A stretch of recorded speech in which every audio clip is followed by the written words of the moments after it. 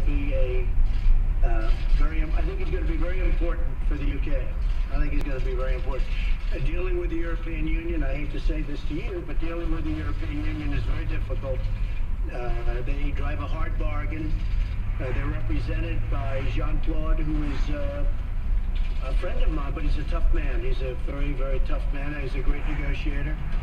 And we have all the cars in this country because all we'd have to do is tax their cars and they would give us anything they wanted, because they send millions of Mercedes over, they send millions of BMWs over. But we're talking to the European Union. We're going to see if we can work something out. But I will say this, dealing with the UK, they have not treated the UK very well.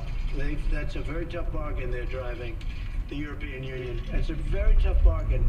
And I think that UK has the right man in charge right now, the right person in charge, in the form of Boris. In terms of Afghanistan, what is your current thinking on pulling out the United States? Well, we're talking to the government of Afghanistan, we're talking to the Taliban, and we're talking to others, and we're looking at different things. We've been there for 18 years. Ridiculous. We have taken it down a notch. We're at about 13,000 people right now, 13,000 Americans. NATO has some troops there too, by the way.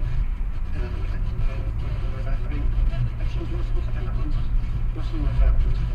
18 years, we're like really fighting for the almost more of a police force over there in so many years. But it's like a police force. A police force.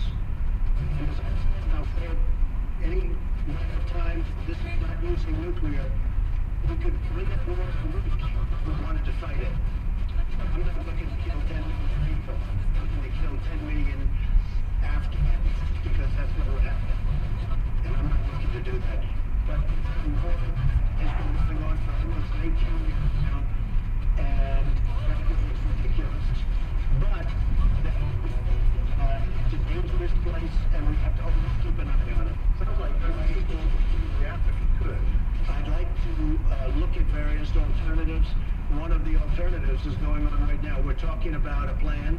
I don't know whether or not the plan's going to be acceptable. All right, the president's about to wrap this up. I can see 800-941 show. I'm going to get back to this, media oppression. Let's pray for a recession when we get back.